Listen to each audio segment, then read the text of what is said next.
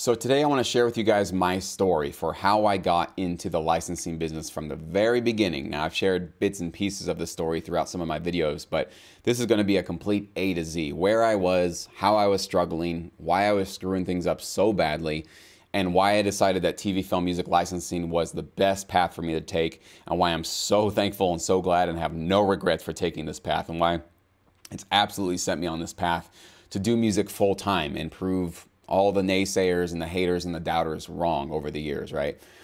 Now, I want to share this with you because I bet at some point in this story, you're going to see yourself, right? That I'm just like you. I was in a band. I was struggling. I was a dreamer. I had a big pipe dream of making it big and getting a record deal and touring the world, right? I was right alongside there with probably many of you that have those dreams and those ambitions. My situation was that I had no idea really how to get there. I had a lot of dreams and a lot of ambition, but when it came down to actually executing on my plan of getting to full-time income with music, I was clueless, just completely naive, had no idea what I was doing. So in the very beginning, I had many bands throughout high school. I had punk bands, rock bands, all that kind of stuff. Now back then, there was really no idea that this was going to become a job. I just was having fun. I wanted to play with my friends. We wanted to play shows to impress the girls, right? Of course, in our classes. So that was really my motivating factor. As I got into college, high school and into college, I started putting together more serious projects, right? And started putting together bands where we wanted to have a website and have a mailing list and started to tour and wanted to actually start to grow something into something that could actually be our jobs and be our careers. Now, when I was in college in Northern California, I started a band and we really didn't build any buzz, even locally at all. We played shows once a month, probably not that often, and we were very much perfectionists. We were like, well, we're not going to play any shows until every single song is 100% done, 100% polished, and we rehearsed them for like a month straight.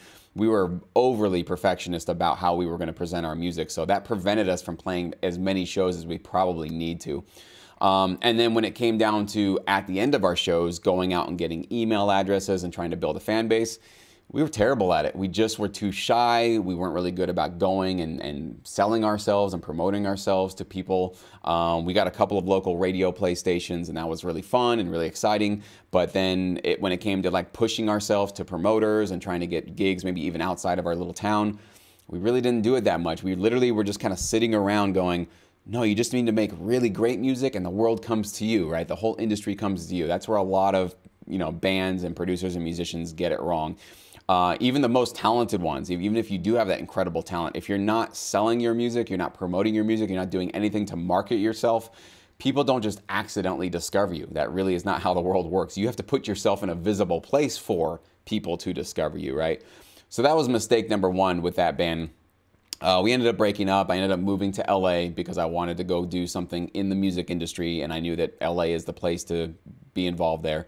So I had a degree, which was kind of worthless. I had a recording arts and music business degree from college as I had those bands going on, right? So I graduated, packed everything up literally the day that I walked across the graduation stage, had my truck completely piled up with everything that I owned, moved down to LA, okay? Now in LA, I got involved in a new band. Now, this band had a lot more success than the previous ones. So what happened with this band is it was basically my brother and I were roommates. He plays guitar, I play drums, and we just started jamming. We had a mutual friend who also knew a rapper. They were buddies, and he introduced my brother and I to this rapper. So we started kind of jamming on some sort of hip-hop rock kind of stuff, just having fun, really nothing serious, right? We didn't know we were going to start a band. And this rapper happened to be like really good friends with Tyrese Gibson, the R&B singer, actor, Fast and the Furious, Transformers, right? Pretty big guy in Hollywood. And Tyrese sort of heard some of our demos.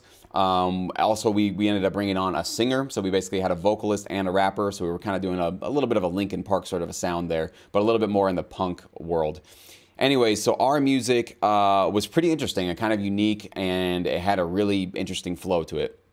Tyrese ended up hearing one of our demos, one song that we did, and he got so excited by that song that he ended up signing us to his sort of production label, right? It wasn't a record label. It wasn't something that had distribution or something that could have us on tour or give us that kind of a budget. But basically, it put a little bit of pocket money in our, a little bit of chump change in our pockets. and he let us use his production studio. He had this massive, multi-million-dollar studio in the center of Hollywood, right there on Cahuenga and Hollywood Boulevard. And so we were signed to his label. Now, this is the most success I had ever seen in in the music industry, right? And Tyrese was definitely representing us to labels. We met with the CEOs and the heads of A&R of every major label that you can think of, okay? We were taking meetings, we were talking to people. Now, the mistake we made with this band, though, is because, I'm 21, 22 at the time, very young still, and you have this major, this is just when Transformers came out, right? So Tyrese is one of the bigger stars coming out at that time. He has all this juice, all this clout, all this attention, and now he's getting all this media attention that he has this band. We were called Life 9, okay? So the band is now getting all this attention because we're associated with a major Hollywood star, right, and an R&B singer.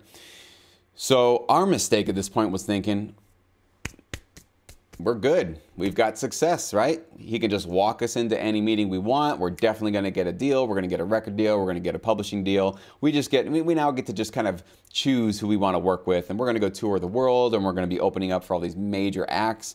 I remember at one point somebody had made a promise to us that we were going to open for Linkin Park in some massive concert in Africa, and we're like, oh, awesome. I mean, again, 21, 22 years old. I mean, put yourself in those shoes, right? You got somebody this big believing in your music, signing you, walking you into basically any meeting you want. You might think the same thing, right? But that was definitely our naive mistake. Just getting ahead of ourselves and taking it for granted that we would already be there. So we didn't really actually even work that hard, I'll be honest with you. That's the big regret that I have about that project is, at least for myself, I'm speaking for myself, I probably and definitely could have worked way, way harder with that group. But I just kind of assumed like we're already in, right? And just somebody's going to take care of this success for us. So another very, very terrible career-ending mistake for me there. Now, while I'm also in this band, I'm trying to also network myself individually as a producer. I was producing music for my home studio. I had Logic Pro at the time. I still use Logic Pro. And I had a manager, and basically he was trying to get me into the circles of other people, right? So he would call me up, hey, Chris Brown is in this studio. I'm in here. Bring your guitar. Maybe you can get a feature on his track or something, right? This is what my basic life became for many, many months. I think almost a couple of years in LA when I was down there. So I had a day job, right? I had to pay the bills. I had my band. And then I'm also trying to network as an individual producer. So I'd go to these studio sessions very, very late at night. I mean, I'd get there at 9 p.m. We wouldn't get home till 4 a.m. If you've never been in a studio session in LA, there's going to be at least 4 blunts being passed around all the time. The room is filled with smoke. It's like kind of a party atmosphere, and you're basically there. If you're not scheduled to be there, like you're not actually being asked to be there because you need to record something on the album, most of the time you're sitting on the couch in the back of the room absorbing smoke and secondhand smoke from other people. Now, I'm not a big weed smoker, so for me it was just like, okay, I gotta get out of here. My clothes are gonna smell. I don't wanna be high when I'm driving home. So it was kind of just a little bit of a mess for me. Not to mention, you get home at 4 a.m. I still have a day job, gotta wake up at 8 or 9 a.m. to go to my job. I smell like smoke, I'm running on fumes, I gotta drink another Red Bull, more coffee in the morning, and I'm running basically on sugar and caffeine. So it's a very unhealthy situation. Now, in the course of all of this, I was introduced to a guy who owned a music catalog, a music library basically for the TV film business. We had met with him as our band, and as a band we decided, well, we can't really give up our publishing because we're going to get signed by a major label, so we can't really do that, which for us it made sense because that's where our ultimate goal was. We didn't want to get exclusively into licensing. We wanted to tour. We wanted to become, charting artists, basically. So as a band, we said no to that. But I basically stuck behind the meeting and I said, hey man, I think maybe something like this could work for me individually. Maybe not as a band, we're not going to give you our music, but I'm an individual producer. I make music. I'm making music all the time.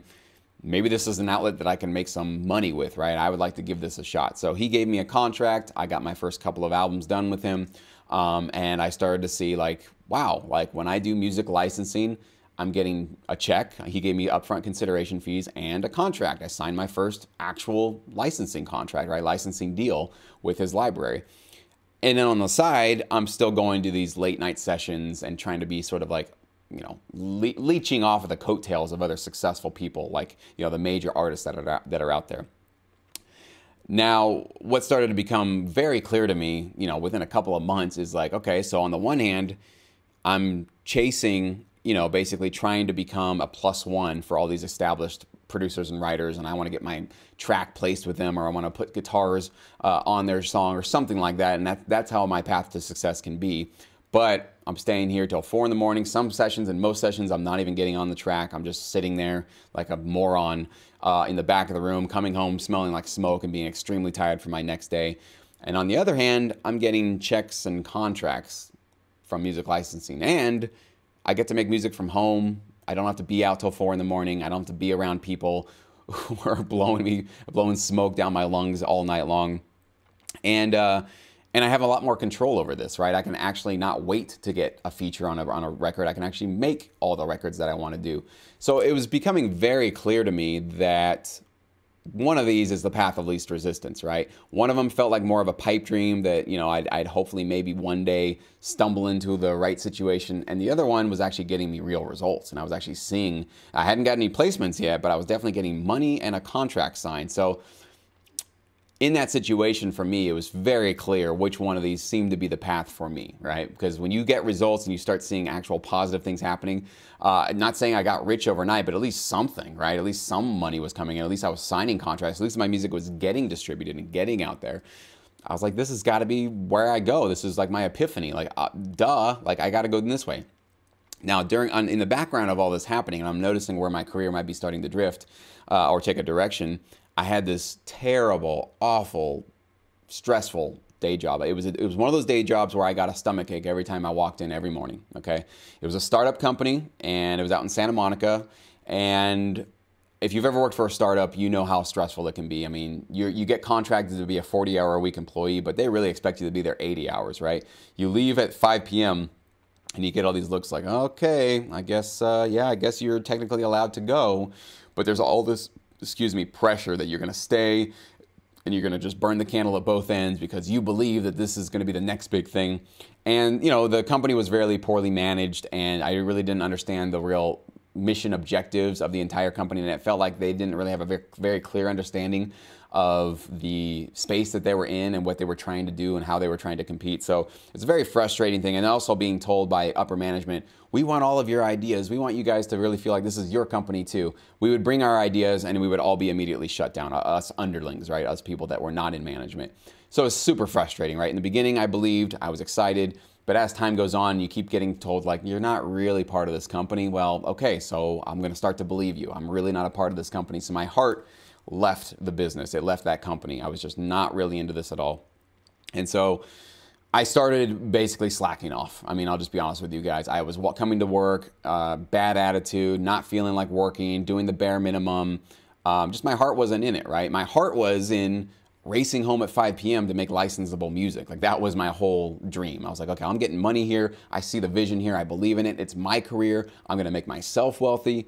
This is where my heart is at, and my day job really started to suffer, and upper management started taking notice of this, and actually, it was the first job I ever got fired from, and not only did I get fired, I got yelled out of the building. It's kind of funny to admit, but I've never been fired by any job up until this point, but my attitude had gotten so sour and so just, I don't care about this anymore, that I was basically, the CEO pulled me into his office it was a Tuesday morning, I remember, first thing in the morning, like we started the day at like 9, this was like 9:15, he says, Jesse, I need to talk to you, get in here, go in there. He basically just berates me about how I'm just dragging my feet, I don't care, I'm just a negative influence, I'm dragging the whole company down, right? I get the works from this guy. He just drags me through the ringer.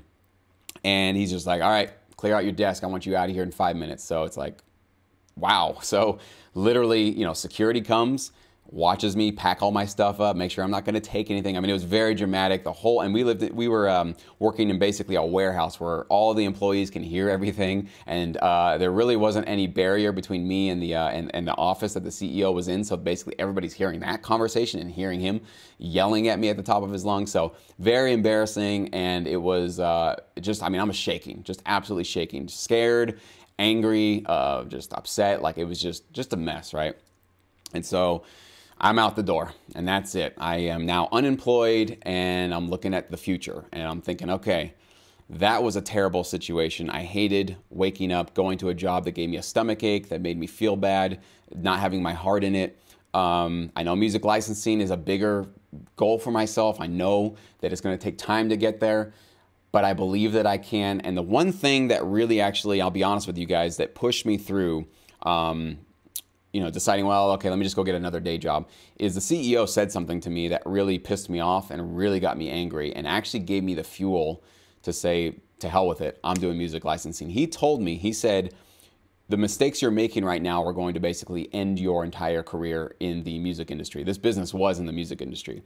And he told me that, like, because I was making these mistakes in his company, that my entire career was just dead. Like, basically that I had sealed my fate and this was the end of my entire career. You can imagine how angry that made me and how pissed off I was and how spiteful I became because of that. Because the audacity of somebody to say, I control your career, and because you're not making me wealthy anymore and you're not working for my company, you have no career in front of you and you're not going to succeed. To try to sabotage somebody like that, just with a mental trick like that, oh, that got under my skin and that pissed me off so bad. And that anger and that spite and that just absolute fury that I felt was actually one of the biggest deciding factors for me deciding I'm all in. Music licensing, I believe in myself. I think I can do this. I'm already seeing some success. I'm already seeing that I'm getting into this industry and starting to see, and I think at this point I had maybe a couple of placements under my belt, so it was like, okay, I hadn't been paid for them, but I got the notification that I got some placements. So I had enough of a sort of sense of like, I have something to offer to this industry. And to hell with that guy. That guy is not going to be my fate. That guy's hatred and just discounting of me is not going to be my story. I don't know what his deal is and what his problem is, but I'm going to prove him wrong, and I'm going to prove him wrong basically for myself, to prove that no, that company and that situation was not my entire career. That was a gig. That was one job. That was one thing that I was doing. But I'm bigger than that, and I can manage my own career. I can make myself wealthy. I can absolutely be in charge of my own schedule and be as productive as I want to be and not be held down and sort of condescended to by managers and bosses that I don't really respect. So maybe you're in that situation now. You have that kind of day job where you're feeling that sort of spite and anger and that feeling of like, man, I just keep making them rich and I'm not doing anything for myself. That's where I was, okay? So in the course of all of this, after I'm unemployed, I have a little bit of success, but really nothing that I could say I have, not even part-time income, nothing really. But feeling like, and just having this belief in myself that I think I can make this work for myself. I, screwed up big time in the first couple of years in this process, right? Where I'm kind of like now on my own. Now I really got to make music licensing work because I have no other option. I really just decided and made a commitment to myself. I don't care what I do, I will never be in that situation again where I have to say good morning and pretend to be happy and nice and excited about a company or a job that I just have no passion for. I made a commitment to myself that day. Never again will I do that. I don't care. I will clean toilets for a living. I will do anything as long as I'm a self-employed independent contractor. I'll never do that again. So that was one thing that was definitely driving me throughout all this. Now, in the beginning, I was terrible with my schedule. I'd sleep until noon, right? I stay up way too late. I didn't have a production schedule. I was definitely not making licensable music in the beginning. Some of it landed, a lot of it didn't, though. I did sign some deals and some contracts that gave up portion, sometimes up to 50% of my writer share when the people that I was giving that writer share to were not writing on my tracks. We're not contributing to my music, right? It was just sort of this pressure of like, well, if you want to get into this situation, you're going to kind of have to play ball. I didn't have anybody in front of me saying like, oh, hold on. No, you probably want to think twice about signing over your writer's income because that's going to be your primary bread and butter. And you know what that's going to feel like when you see a royalty check and like some other dude is making money off of you and he didn't actually help you with that track. Now the publishing, yes, like if somebody's helping administer your song and getting it placed, they should earn their share for that. But the writer side, that's for me, right? I spent the time and the money and the energy to put my studio together to make that music and to lose sleep over the music that I'm making. So that's 100% should be with me, right? Because I'm making that creative effort. So I signed bad deals, made really just not great music in the beginning, and so a lot of the time in the first couple of years were just not spent very smartly. I don't know, and it just wasn't a great situation in the beginning. Now, as time goes on with anything, you know, you get on a bike for the first time, you're going to fall over, you have no balance, you don't know what you're doing. You start to learn from your mistakes, though. And so what I started to see with my royalties is, okay, these tracks keep getting placed and then these ones don't. So what was the difference? I'd go back, listen to my music. I'm like, oh, okay, well, these tracks have these elements and they keep getting placements. Those tracks don't have those elements and those are just sitting on the shelf. Or these tracks seem to be a little bit more upbeat and optimistic and more energetic and they're getting a lot of placements. Those ones are a little bit slower and kind of melodramatic and maybe almost like a ballad and they're just sitting on the shelf. So I started coming up with my own golden rules for what I should start to do with my music if I want to get things placed, okay? And then as I talked to more people and as I sort of signed those bad deals and realized from other producers, dude, why are you signing over your writer share? You shouldn't be doing that. Realize, wow, okay, I need to get smarter about this business. I need to be a little bit more professional. Also, double checking my registrations. There were tracks that were missing from my registrations from my ASCAP at the time, my ASCAP profile, and I didn't know that I was supposed to double check that kind of stuff. I figured, oh, you know, libraries will take care of that, right? Sometimes they do, sometimes there's errors, and your name doesn't get credited for the songs that you wrote, right? And that means you're missing out on 100% of all of your writer share. So as time went on, I got better. I got better. I refined my skills, production-wise, business-wise, all that stuff, okay? So you fast forward about 8 years into the business, I think it was about 8 years, yeah, I hit a major block, a major sort of quitting point for myself. And I actually pretty much gave up on music licensing. I walked away from the business. Now, why did I do that? Two main reasons. Number one, I was isolated. I did not have a community around me. I was working from my home studio at that point. I was in Vegas actually. And you know, I had some other friends that made music, but really when you're in this business, we're working from our home studios. We're pretty much isolated just by the nature of the fact that you're working from home. And most people don't understand what you're doing. They might think it's, oh, that's cool, you're doing TV music, but they don't get what it's like to be in this industry every day and have to stay inspired and create licensable music, right? All the things that we deal with. So I was isolated. That was number one. I didn't have a community of people to kind of, hey, get me back on the horse. Can you guys inspire me? Can I tell you about how I'm feeling right now and how I'm feeling just completely worthless and not excited and just uninspired? So I didn't have that. And then number two, I felt like I was making cover versions of the previous songs I had already made, right? So I kind of got into this sort of formula phase of my music making where I knew it worked and I just kept doing it over and over and over and over again. Absolutely, the placements came in, the money was coming in, everything was growing, but my heart was not in it anymore. I felt lost. I just felt like I was in a black hole. Like I just was not inspired. I wasn't excited. I would get all these briefs every day. And honestly, you might not believe this, but I dreaded making music. I got these, you know, hey, we need to make music for Dual Survivor or what was it, Long Island Medium or all these TV shows. Guaranteed placements, right? Imagine you got a guaranteed placement in your inbox. Just make some music and we're going to definitely throw it into this TV show. You'd be like over the moon, right? Enough of that was happening though that it wasn't special or new to me anymore. And I was just making crap, just like whatever, just template kind of music, stuff that I had made so many times before. So I basically ended up walking away from the licensing business. And I told all my partners and all my libraries, hey guys, give me a couple of weeks here, maybe a month or two. I need to get my head on straight. I don't know if this business is going to be something I can do forever. I'm just literally hitting a wall right now. I can't do it.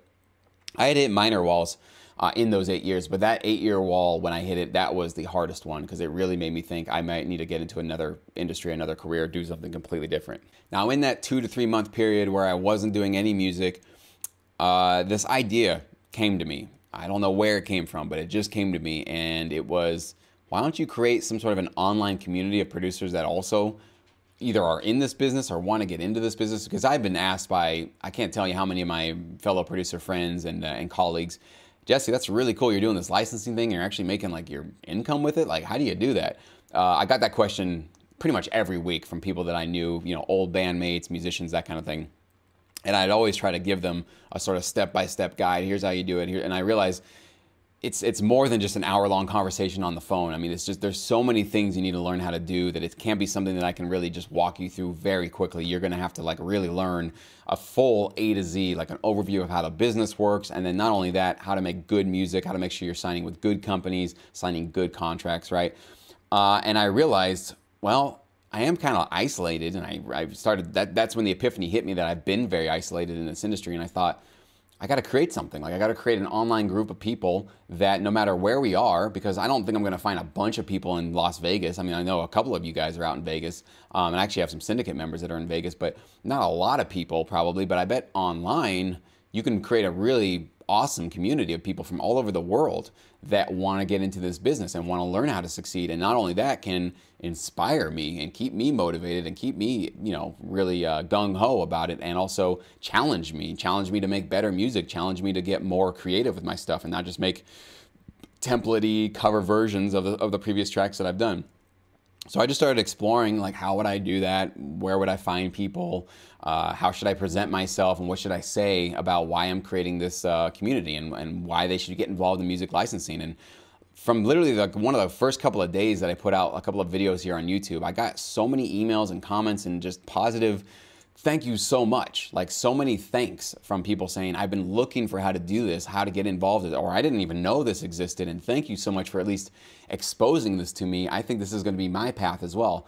And then I realized there's a big, huge, massive hunger out there for people who want to learn how to get those checks and contracts, right? And they're tired of being in the band situation or in the sort of now the social media situation where they're chasing and dreaming of striking it rich and making it big and getting discovered, right? But they're not seeing any of those results. They're not seeing the things that they are dreaming of. And when they see that this is a much more practical and just realistic path to get to that point of making music your full-time job and getting massive exposure from your home studio, it becomes a no-brainer for most producers, right? If they want to work hard at it. Of course, nothing comes to you easy, nothing comes to you super quick. You got to work hard for this stuff, but it's here though. At least it's possible, right? It's not a pipe dream anymore. It's not a sort of just, well, if I just keep at it, keep making music, keep uploading stuff online, eventually something will happen, right? I just watched the South Park episode with the Underpants Gnomes. You guys might have seen that episode where you know, Stan asks them, how do you guys make money stealing underpants from all these kids? And they go, easy. Step 1, steal underpants. Step 2, big question mark, silence. Step 3, profit. Like, whoa, whoa, whoa, whoa. What's step 2? And I don't know, what's step 2? Nobody knows what step 2 is, right? That's how a lot of musicians and producers are going through their careers right now. Step 1 is make music. Just make music, make music, make music, make music you want. Step 2, step 3, make it your full-time job, right? Big gap right there, huge question mark. How do you do that? How do you turn the music that you love into full-time income? And so I realized with the videos and the education that I can bring to the world, I can fill in that step 2, that big question mark, and actually have realistic answers and a step-by-step process to go from making the music you love, tailoring it for a certain industry, signing good contracts, partnering with good deals, with good libraries, and then you get to that point 3, right, that step 3, where this can be your full-time job. And since I've launched this, you guys have been an incredible community for me to be a part of. And I'm so glad that those of you that have subscribed and are along the journey here with me and are making music licensing your either full-time focus or maybe you're adding it alongside your career, your artist career. I just want to thank you guys for giving it a shot. I mean, honestly, that's really what I want to thank you guys for. A lot of producers say all day long, I'm dedicated, I'm talented, I've got what it takes, I'm going to make this my full-time job. And then when I provide a step-by-step path to get there, some of them, well, yeah, that sounds cool, and then they don't want to do the work, right? They don't want to learn about it, they don't want to get educated, they don't want to start making more licensable music. Maybe they don't have all the answers, and they're going to have to kind of go back to the basics a little bit. A lot of producers don't want to put in that work. They just want to dream. They just want to hold on to that dream of stardom and being a pop star and a rock star, right? You can absolutely become a pop star and a rock star in and through music licensing, but it takes work. And for those of you that have been sticking around here and every single day getting into your studio, cranking out tracks, right? Building your catalog, educating yourself, improving your producing, mixing, and mastering skills, everything that you've been doing to get to the point where this can be your full-time job. I just want to applaud you because you're literally one of the few. You are really actually, I'm not just saying that. Most producers, most musicians, artists, bands, they're dreaming. They're literally buying lottery tickets every day and hoping that this is the big one that's going to get them there. But you're not doing that, okay? You're actually doing the work. You're actually going in there and building a career and not just dreaming one up, okay? So that's my story, guys. And I hope you see now that I'm nobody special. I'm nothing special. I didn't have all the answers when I first got started. I was a dreamer. I was very naive. I made a lot of mistakes. I was very close to some success in the music business. And even being that close to it, I didn't turn it into full-time income. And it wasn't until I realized that music licensing had to be my vehicle to get to where I wanted to go. That's when I started to actually get there. That's when I actually started to make significant and actionable moves that showed results, okay? Results, results, results. That's what you need to be measuring your career on. Are you getting results right now? If not, got to change something. Something's got to give. You got to try a different approach, okay? Do not just keep going up to the same approach you've been going and expect a different result. We all know that that's crazy. It never works out that way. So that's where I was, and this is where I am now. Now, over 10 years, and this is my full-time job. Still love it. Now, thanks to building that online community, thanks to you guys for joining me here, I am much more 100% certain that I will never hit that massive wall again. Absolutely, I hit writer's block. I hit lack of motivation. I get into a funk once in a while. We all do. You do, I do. We're all human beings, okay? But the really awesome part is now there's a community. Now there's a place where I can go online and you guys can go online and we can help each other out. We can applaud each other. We can push each other and say, get back on the horse. You can still do it. And we can give each other insights and knowledge and all that kind of cool information. So anyways, with all of that said, I know this is a very long video. Thank you so much. If you made it this far into the video, please leave a like. Please make sure that you subscribe. Hit that bell. You'll get all the notifications for all my videos. And I hope from anything you take from this story, realize that if you ever saw yourself you pictured yourself where I was at any point in the story, just remember you can get to where I am today, okay? You don't have to be some rock star. You don't have to be some incredible, ridiculous, awesomely, classically trained producer or musician or anything like that. I am none of those things. I use my ears. I go with my gut. I really go with my emotions. That's how I create music. But that was able to get me to where I am today. And it's beautiful because at the end of the day, I've proven that old CEO wrong, right? His BS that he threw my way is now completely not true, okay? My career only blossomed and exploded and did exponentially better than I was ever doing with that company. And guess what?